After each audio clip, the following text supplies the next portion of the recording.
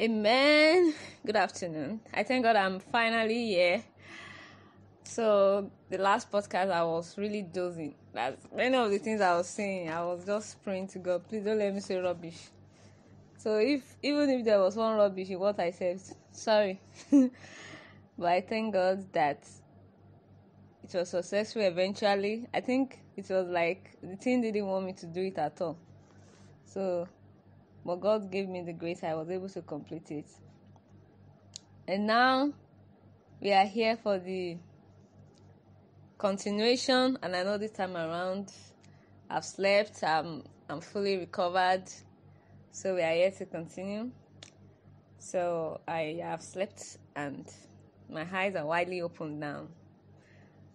I want to think the reason why I slept like that, I was feeling sleepy, was probably I didn't sleep well in the night. Not that I didn't sleep throughout the night, but those kind of sleep that you are not preparing for and you just sleep off.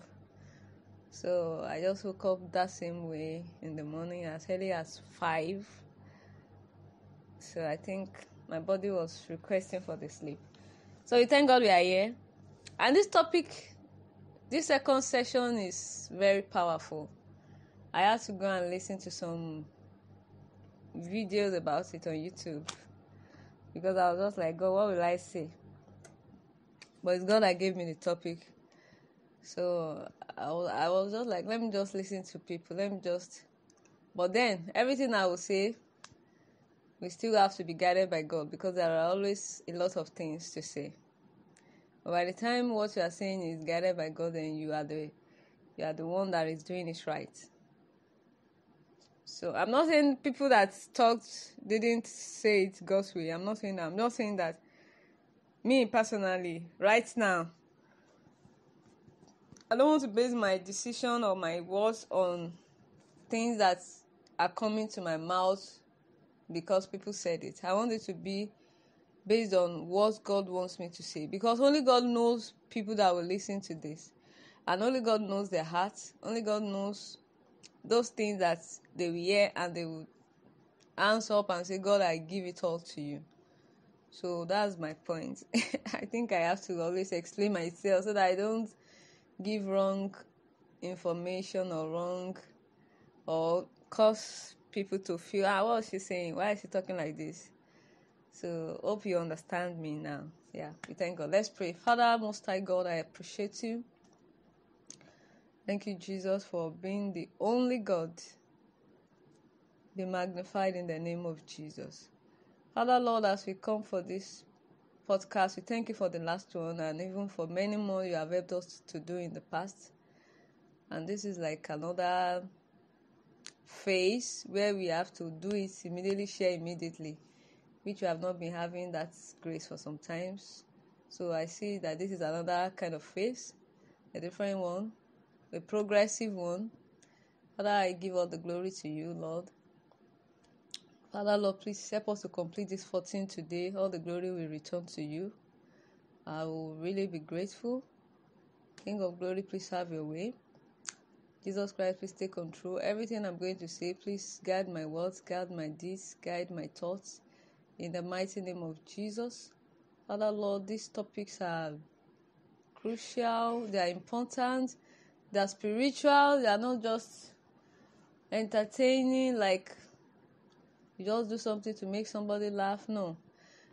These topics are topics that the spiritual part of everyone, the soul part, that part that is not revealed to people, the one that is beyond the physical.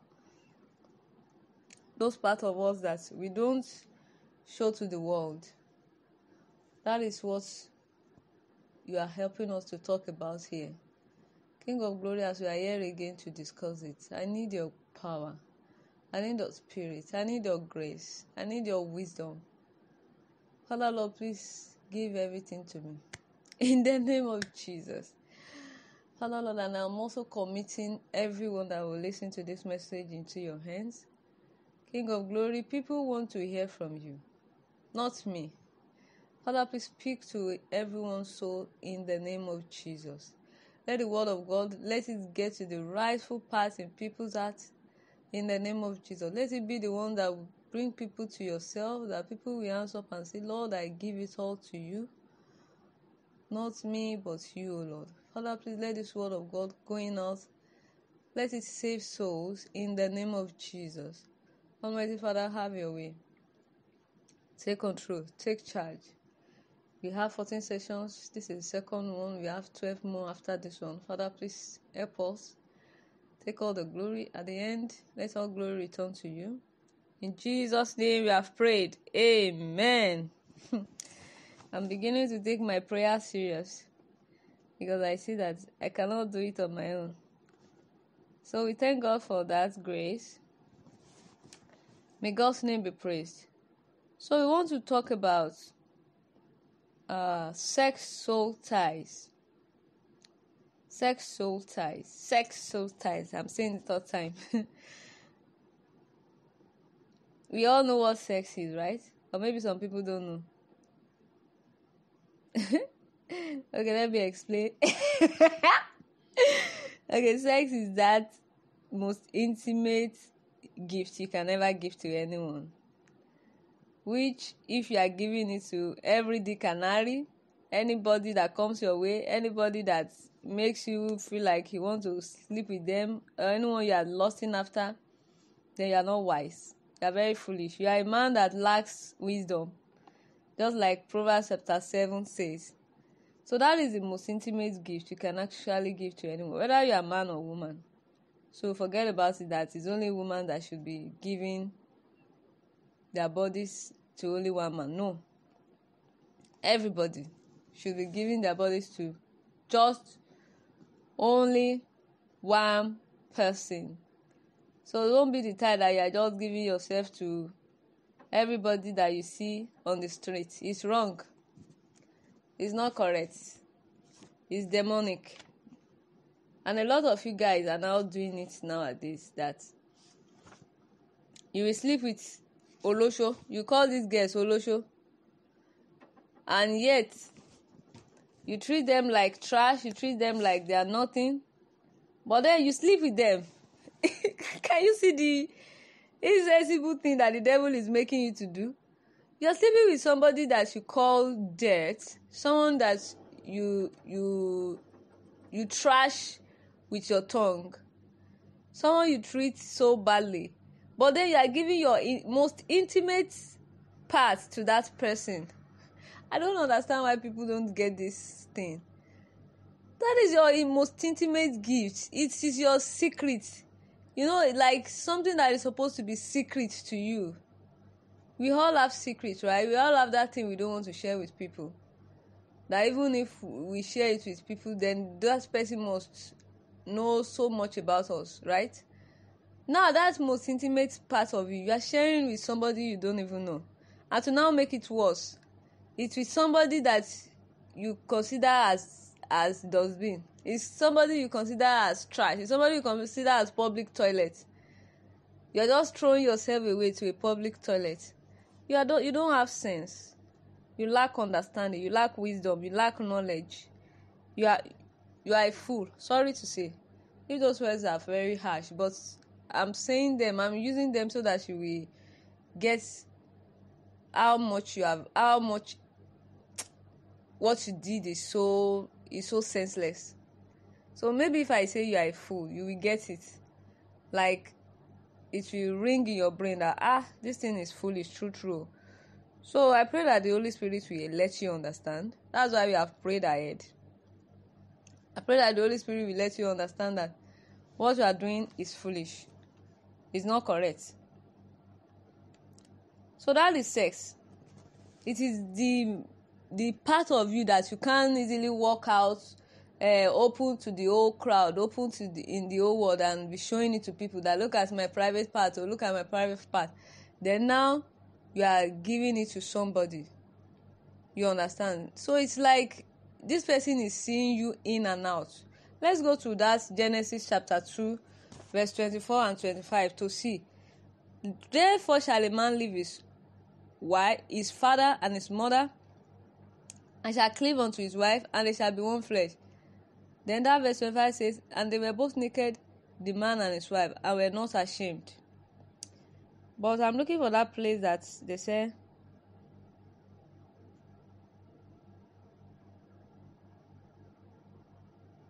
you understand, and shall be one flesh. So what is it trying to say? It's trying to say that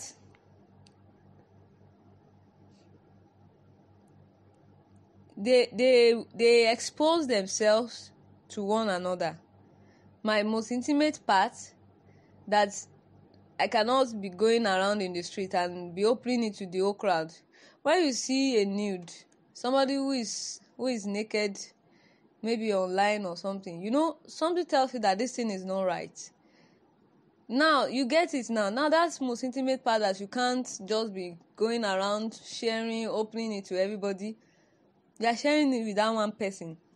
And God didn't plan it that you should be sharing it with different people. You understand? And they were both naked, the man and his wife, and were not ashamed. Do you see it there? They were not ashamed because they were already in marriage. God already joined them together in marriage. He blessed their marriage. Nowadays, people want to jump steps. You understand? People want to jump steps.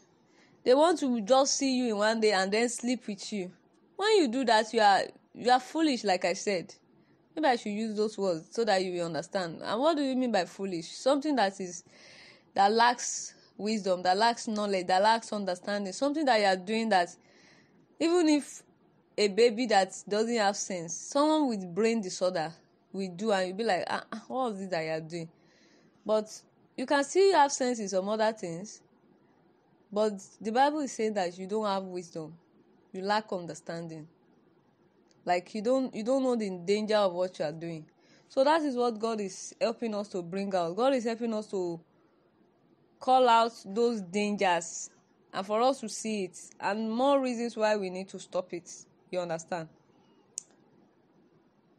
So that's it. We have explained what is sex in a very spiritual way. Let's put it that way. Then let's go to what is soul tie now. What is soul? What is soul?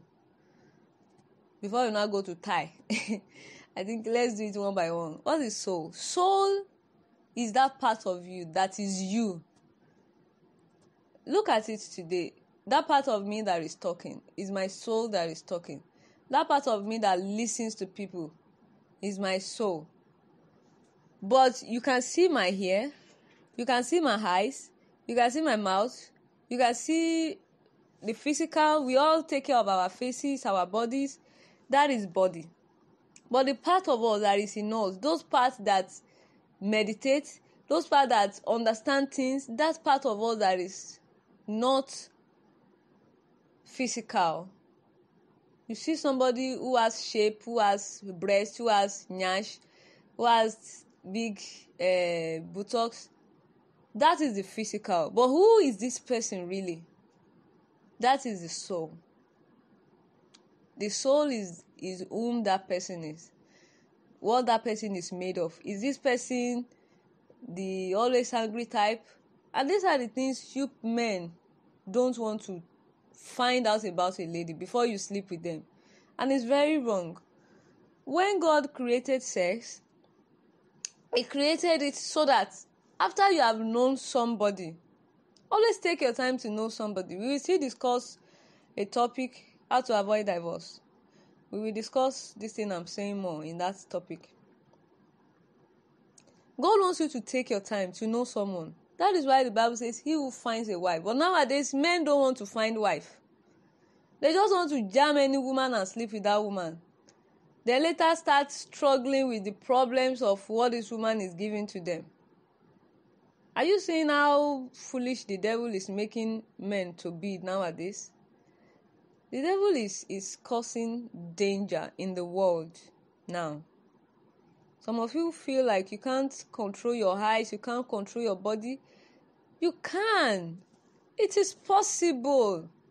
I've been discussing this on this podcast channel and everything. That it is very, very possible to control yourself. It is very, very possible for you to control your eyes. Job said, I have made a covenant with my eyes not to behold iniquity. Which means it is possible. You are just being careless. When you are careless, then you think you can't control yourself. If a lady is being too attractive, or let me say seductive, there's a difference between attractive and seductive. If a lady is being too what do they even call them? They be like, you are sexy. If a lady is being too sexy, you carry your eyes and close it. You close your eyes, or you take your eyes away and look somewhere else.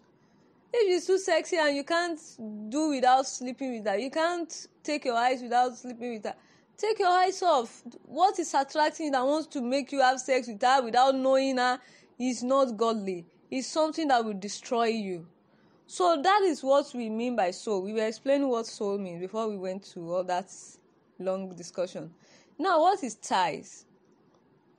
Ties is when you bond two things together. You understand? These two things are not supposed to bond together.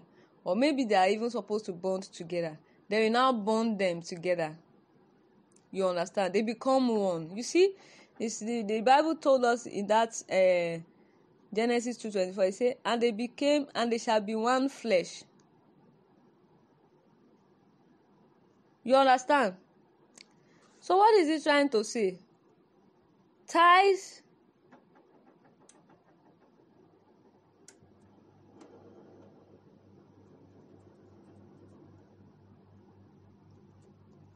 what is it trying to say? Ties is when a man and woman are becoming one flesh. You understand? According to God's standard, like the way God created sex, we have discovered what is sex. That is giving your most intimate part that you keep secret from everybody. There's nobody that will finish dressing up, even as a guy, as much as you people want to show all your private part to every woman that you see in this life. You still cannot finish dressing up and then let your private part be outside. It's not possible. People will look at you like, are you still okay? So that is what it means. Like, are you okay when everybody you don't know, every lady you don't know, even the lady by the second morning, you are pushing her out, you are telling her she's trash, you are pushing her out of your house like she's trash, like she means nothing to you. You understand? It's not sensible. It's not sensible because that is the most intimate part of you. That is something you should not be sharing with anyone except that one person. That is God's standard. So what are we saying here? Ties is when you make something to be one. It's just like when you mix salt and water together, it becomes one. You can't even see this salt, but you taste it in that water. You are getting what I'm trying to say now, except you now use some chemistry kind of thing, all those chemical stuffs to separate them again. You understand? So what are we still trying to say? We are trying to say that there is ties that is formed when you have sex, and there's no way you want to do it. A lot of you only feel that it is the going to the altar to go and get married to somebody that actually ties you with somebody. No, sex ties people, and it's not just your physical body. It's not as if by the time you sleep with a woman who has big breasts, big nyash, then your body starts becoming big. And no, that's not what it means. It is the soul. It is the whom you are. We have explained it in that part where we explain what is soul. So what is now sex soul ties? That is the tying of whom you are. That is tying of whom you are to another person when you have sex with the person, because that is what God planned sex to be. God planned it that these two people from nowhere, they didn't know each other, so they started trying to know each other without having sex. Then by the time they see that, oh, I can actually build my life with this man, our destiny is the same, our goals are alike, even if it's not the same goals, but he supports what I do, I like what he does. We can 10 years to this time, we can still be together. 20 years to this time, I still want to be with him. Because nowadays people don't even look at all these things. That is why you see them 1 year, 2 years, they have divorced. Because the reason why they joined together was because of the sexual intercourse. You see a lady, you feel this is what you like, you go on and sleep with her, but you never allowed your destiny to align. You didn't check in future, do you want to travel to some other countries? Because that was what I told the particular guy who said he wanted to marry me from the blues. When somebody just come from nowhere, you have not built any relationship, you have never discussed about our goals, our dreams, our ambitions, you don't know anything about me, and then you say you want to marry me. And I told him, you don't even know anything about me. You don't know what I love to do in 2 years' time. You don't know which country I love to live. And I'm like, okay, if you want to marry me, let's take time and know each other. But he doesn't want to take time to know me. He just wants his marriage now. If you don't want to marry me now, then I'll go meet somebody else. And I told him, this thing you are doing is dangerous. If you are doing that with every girl you see, you will end up with a lady who is negative for you. You understand? So what are we trying to say there is that God didn't plan it that you should just jam somebody or maybe even marry somebody. For some Christian people, they will be like, oh, I want to marry now so that I can be able to have sex. No. Don't let your reason for going into marriage be because you want to have sex. And it has a purpose. It has a reason for that. And the reason is because by the time you go into marriage because of sex without knowing this person, you will meet that those things you're supposed to take time to know about that person. You meet them in the marriage. You start being like, I never know this is whom you are. All your eyes that were closed before, that were like, hey, I cannot do it, oh, I cannot manage, I cannot stop, I cannot wait, let me just marry. You will see it later that now you want to start learning about this person. Now you want to start knowing much about this person, because by that time all your body will calm down. No, your body will eventually calm down, but your body is supposed to have calmed down before you go into the marriage. God didn't design it that you should marry and then break up. It's not the will of God. We have a lot of topics that we support what we are saying now. There's a topic coming up saying lust is not love, or love is not lust, something like that, because people think they are the same.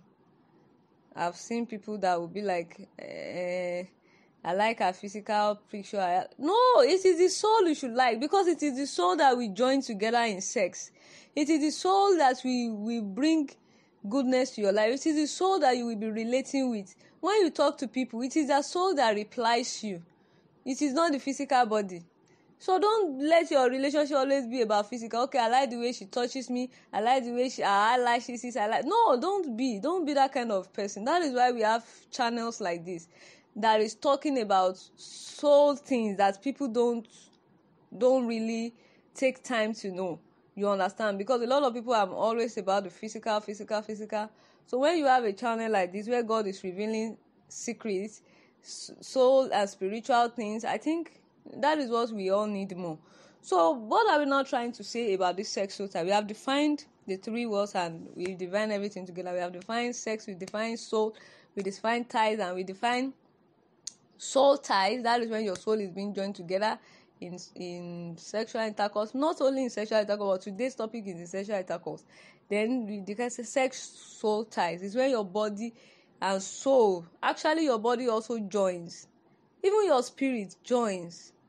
You understand? That is why you can sleep and dream about this person. I'm not saying that you can't dream about somebody you have not even had sex with. It's possible. But in that sexual ties, it's even more. You understand? Because the soul was joined. The spirit was joined. You see each other in the dream. People even see you together in the dream. You understand? It's because you have been joined together in the dream. Although some of you might be leading each other into hell, inside the fire or in the dream. When people see you, you understand. But then that they are seeing you together, it means your spirit is connected. And another thing about this is that people actually think it is love, because I can tell you that the last guy, or let me say the guy I was talking about that felt he loved somebody else more than me, when God told me that everything about us was perfect, is actually what God himself wants relationship to look like.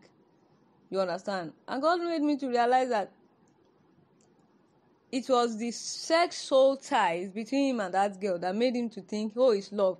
So what am I trying to explain again in this second part of this explanation is that sex soul tie will make you think it is love. It's going to be dangerous for you. It's going to be hurtful. People will see that this thing is not what you need, but you cannot see. Your eyes are blinded already. And it's one of the things we are learning on this channel, so that we don't just jump, we don't leave the right things that we need and jump into things that are ephemeral, flimsy things. Let's go to this 1 Corinthians chapter 6 verse 16. What? Know ye not that he which is joined to an harlot is one body? For two saith he shall be one flesh. Do you see that? So some of you will think, I just sleep with her, I don't have any relationship with her. The Lord is telling you that you have become one flesh with that person. So no matter your excuse, no matter leave me alone, which part of leave me alone you don't understand, just like how that guy was really talking trash from his mouth those days. But thank God I don't have any sex soul ties with him. It was just a connection. It's possible to have a godly connection with somebody, a good connection with somebody. It's possible without sex soul ties. Sex soul ties is so powerful that it's destructive. It's like, how do I use this connection? When somebody who is stronger than you holds your hand, you understand, and then is pressing it, is pressing your hand, it's painful, right? You are feeling like, oh, don't do this to me, you are hurting me. You understand? You are hurting my hands, you are hurting my feelings, but then you are staying there. It's destroying you. You understand? And I want to say something about how God planned marriage and relationship. It's to make you free. By the time you are in a relationship and you don't feel that you are free, you see, these are all the things that God saw in that relationship with that guy. Because I remember that day God was telling me the qualities. The freedom, I don't police him around, he doesn't police me around, we don't, you are free to, then you can be at any distance from each other, but the heart is together. It's not the one that you see a new person today and then you suddenly forget about that first person. No, it's not like that. You understand?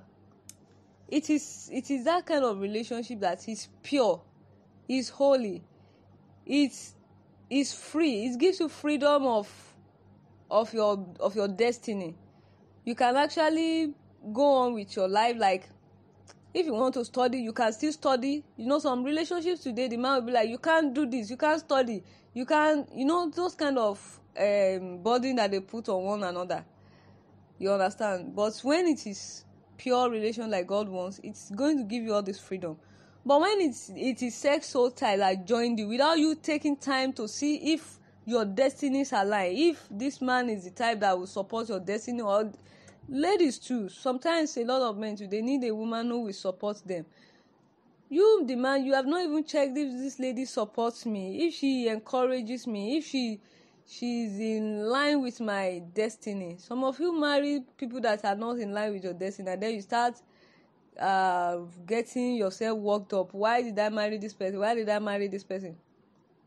You understand? God wants us to take our time to check all these things, not just jumping, not just going to the last thing. Stop doing that. Stop meeting a lady in a day and then you want to sleep with the person in a day. We have discussed how to overcome temptations. If you are still struggling with it, I think you should go and ask God for the grace. Let's read another Bible passage to explain to us how sex soul tie does. Genesis chapter 34,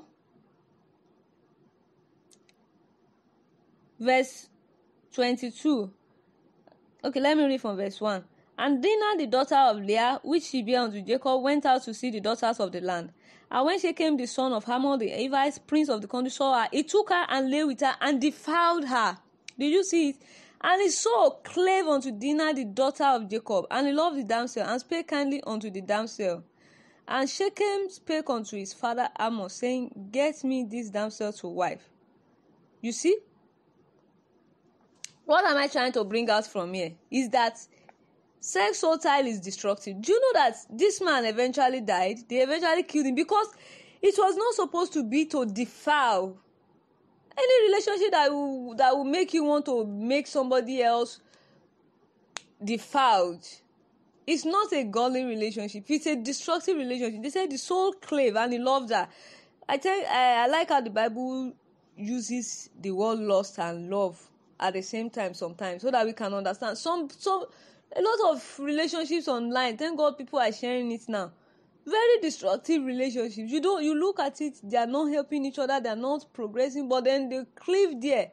Say their soul is attached to it. It's not love. We have discussed what is love according to the Bible. And I want to tell you that is the only definition about love. Any other thing that is destroying you, is not allowing you to move forward, and then you are saying you are cleaving to this person, you are staying with this person. You are not in love. You are just doing yourself. So what is the Bible saying here? It said the soul cleave. So it's telling us that there is something called soul ties that will destroy you.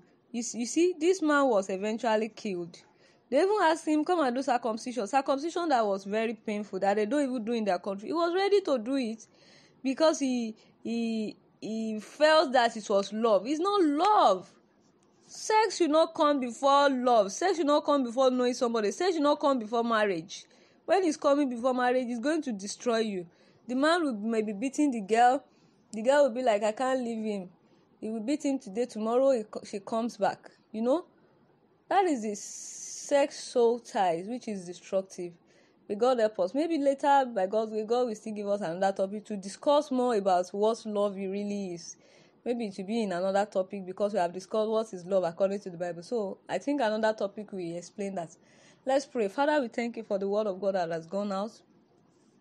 When I started, I was really like, God, what am I going to say? And here I am. You have taken all the glory. Please be magnified in the name of Jesus. Father, Lord, please, the word of God that has gone out, please let it do wonders in our lives. Let it bring us closer to you. In Jesus' name we have prayed. Amen. Thank you. God bless. God bless you.